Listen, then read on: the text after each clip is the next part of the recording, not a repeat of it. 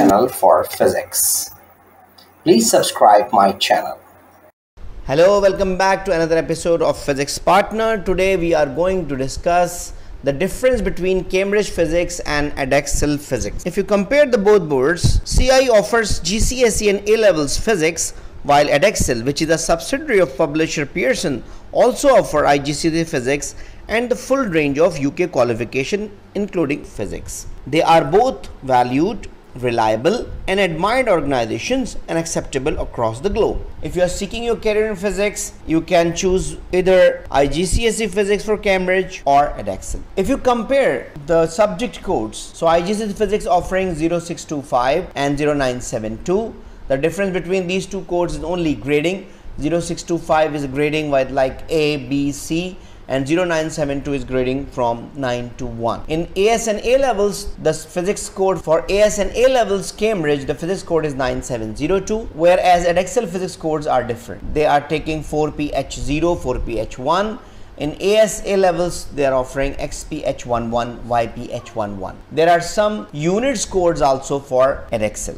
In terms of difficulty level, majority of students and teachers consider CI harder and tougher than Edexcel. Edexcel questions are usually simple, easy to solve, whereas Cambridge questions are a bit harder. Edexcel provides all the physics formula as well, whereas in Cambridge exam, no formula sheet was given. You need to appear in only 2 papers in Edexcel, whereas in Cambridge you need to appear in 3 exams to pass physics. As long as support material is concerned, you will find more physics sites, physics videos, physics presentation, past papers, document based on Cambridge CIE as compared to Edexcel. But gradually people are also creating resources for Edexcel now. In terms of curriculum, after recent review of Cambridge Physics curriculum for the session 2022-23, there is no major difference in the curriculum with Edexcel. But there are few major topics differences depending on the course a student picks. For example, in Edexcel Physics, breaking distance, thinking distance are discussed, whereas Cambridge is focusing on motion graph more as compared to breaking and thinking distances.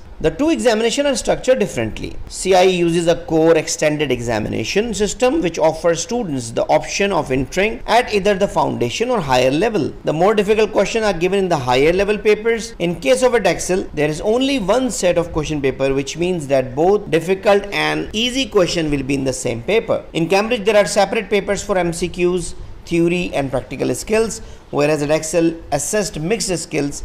In A levels, Edexcel evaluate topic-wise units. For example, Unit 1, Unit 2 and Unit 3 for AS level and 4, 5, 6 in A level. When we talk about units in Edexcel, it means they have different topics and different units. Now there is a question of making the right choice. Both CIE and Edexcel Physics are highly regarded international academic qualifications that open opportunities to both admissions to institute of higher learning around the world as well as provide career opportunities in physics. You should take the examination that suits your individual aptitude and your priorities so that you are able to do well. If you ask for advice from those around you or those who have taken this examination, you will receive all kind of differing opinions. To get the correct guidance, you need to make a correct decision. Contact academic physics expert and experienced examiner. Their knowledge, wisdom and experience will give you guidance. You need to make the correct choice. So this is a small video about the differences and comparison between Edexcel Pearson Physics and